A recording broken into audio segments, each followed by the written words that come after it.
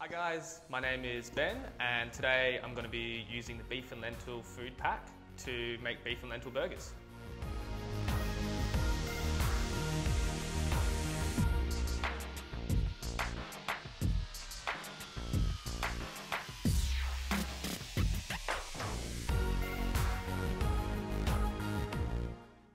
So really the first thing with that is kind of pre-preparing all your ingredients. So here I've got 1 carrot that I've grated, 1 onion that I've finely diced up, an egg which I've quickly whisked.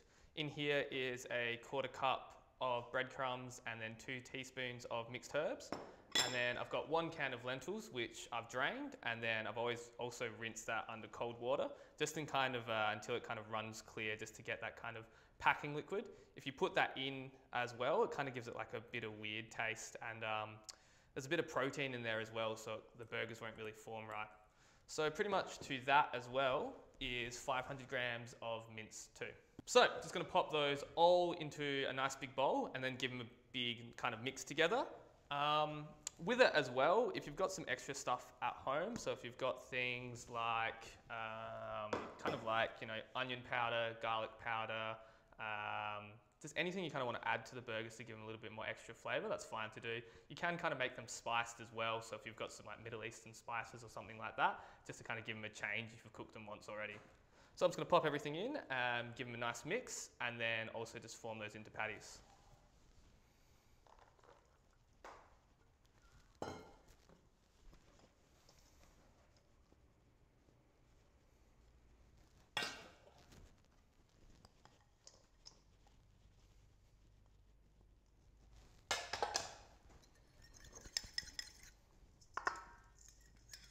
So everything that you need for this dish comes in the Foodbank food pack.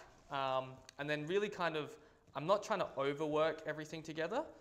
If you do that, you can kind of overwork the mince and it will become more like a springy sausage texture rather than kind of like fold apart burger texture. So really kind of just want to bring it together and make sure it's all kind of evenly mixed with those spices and breadcrumbs throughout. With this one, it serves a family of 4. So I'm just going to split this mince up directly into 4 bits and then kind of go with how big I want to make the burgers. So you can kind of have them quite nice and thin and then have 2 patties per one, or kind of if you want like half a patty on the side or just one nice kind of big one and cook it over a lower heat, and just kind of make the decision with how you'd like to do it.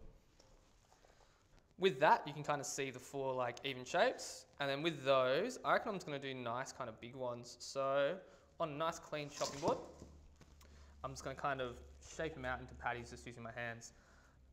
It doesn't have to be like kind of a patty you'd get at a fast food joint or kind of like a nice burger place or anything like that. You know, if you're expecting kind of homemade beef patties for me, especially these thick ones with lots of ingredients in them, if they've got rough edges and stuff like that, I think it just kind of adds to it. It looks like it's homemade rather than kind of this factory processed meat, which I think adds to all the dishes. So with flattening it out, you just kind of want to put your palm kind of like a high five motion, I guess, but with everything closed, and then hold it nice and steady in one hand, and then yeah, just kind of give it a nice kind of pat out with the palm, just in like a even fashion, I guess. So you want it kind of flat, so everything's going to cook evenly. Now when I put them on the pan as well, I'm going to kind of give them another flatten down for 2 reasons. That will kind of create more surface area, which gives that nice kind of crispy bit on the outside of the burger, and then as well kind of give it more of a flat surface. So I've done all my burgers here.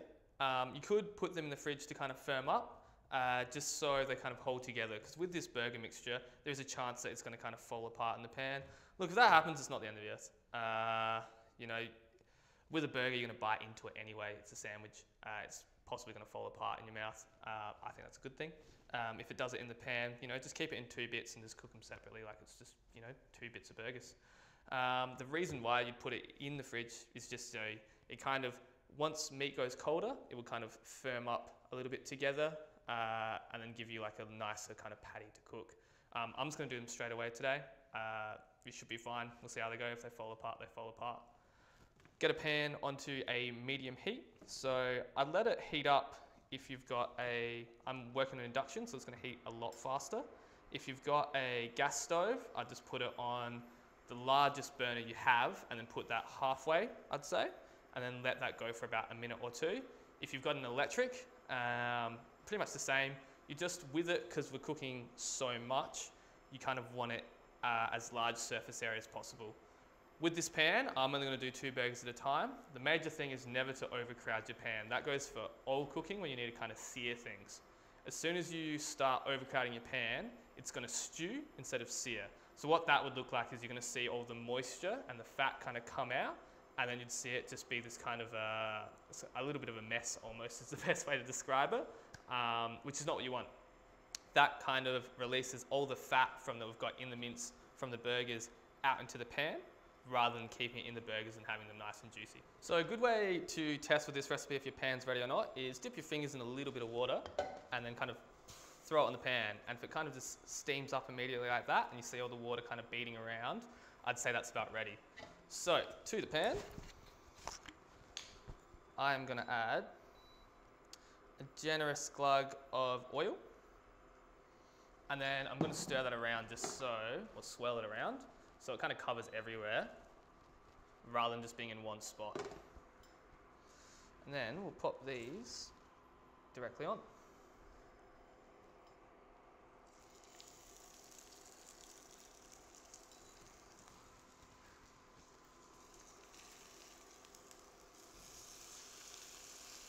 So like I said, I'm just going to do 2 at a time, mainly just because I don't want to overcrowd them. Again, it's quite a medium heat with these ones. If you're doing them thinner, you could do it a higher heat. And the reason I'm doing the medium heat is just so it cooks all the way through. With the mince, you know, some places do serve it medium rare. It's up to you kind of, it's similar how to a steak, but with cooking burgers, I, as a rule of thumb, go 1 above how I'd like to cook a steak. So if I like my steak medium rare, I just go to medium on my burger, if that makes sense. So with these ones, you know, I'd say it'd be anywhere between 3 to 6 minutes either side. Kind of depends on what pan you're using and then how hot your burner is and then how thick your mixture is too. While my patties are cooking as well, I'm just going to nicely season them on the side that hasn't been cooked yet, and then once I flip that, I'll season the other side too. Seasoning with burger patties, for me, I'd say like a generous pinch of salt. How much a pinch of salt is really the same as like how long a piece of string is. It's up to the person. You know, it's, you know, not only that my pinch will be bigger, smaller than your pinch, it's also that how much salt you should add to your food is really dependent on you. If you're on a salt-reduced diet, obviously you need to add less. But with salt, look, as a cooking perspective, it makes things taste how they kind of should and what they are. Salt doesn't generally, to a point, make things taste salty unless you go too far. It mainly makes things kind of express their flavors the best. So these burgers are looking like they're about ready to flip. How I'm kind of testing that is just kind of, you can see really one of the good bits about this being a non-stick pan is you can kind of see the caramelization around the edges. While the meat kind of shrinks while it cooks, you can kind of see that it's cooked around it, if that makes sense. And then you can just kind of give it like a little lift up as well and have a check. Like I said earlier, with these kind of burgers with all the stuff in them and then the egg binding agent, I'm gonna give it a flip. Hopefully they stay together. If they don't stay together, they don't stay together, and we'll move on. One of the good bits about using a non-stick pan is that you're gonna get really fantastic caramelization throughout on the bottom of the burger. If you do have trouble and you've cooked this recipe a few times with them kind of splitting apart, you can use more breadcrumbs and probably about another egg, and then just work the mixture a bit more when you mix it together, and that will kind of make it bind a lot more. But today we're going to be brave, and I'm going to attempt to flip.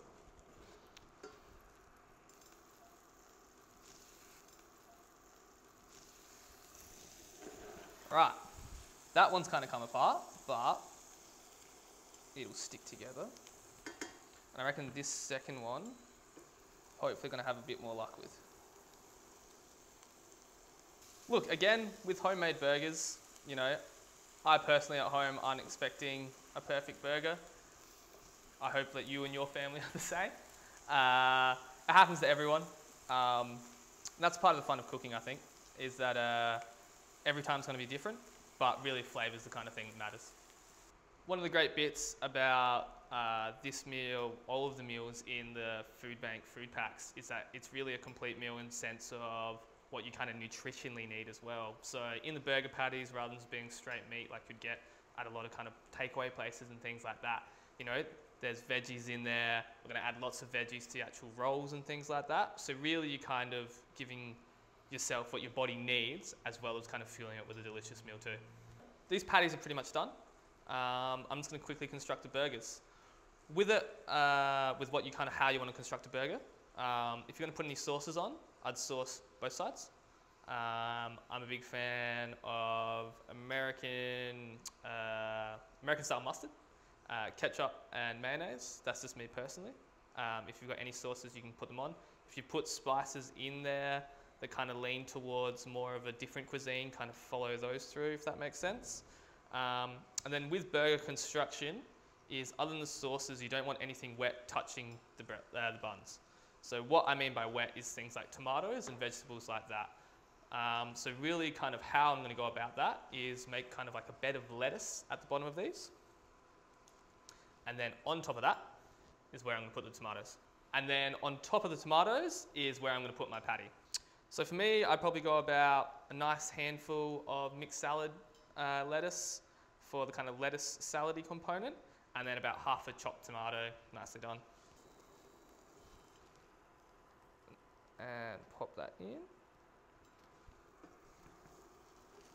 And then again, with transferring things, if you can, it's best to kind of move it from the pan and bring the pan to the plate rather than the other way around. And then just pop the lid up on top. And all done.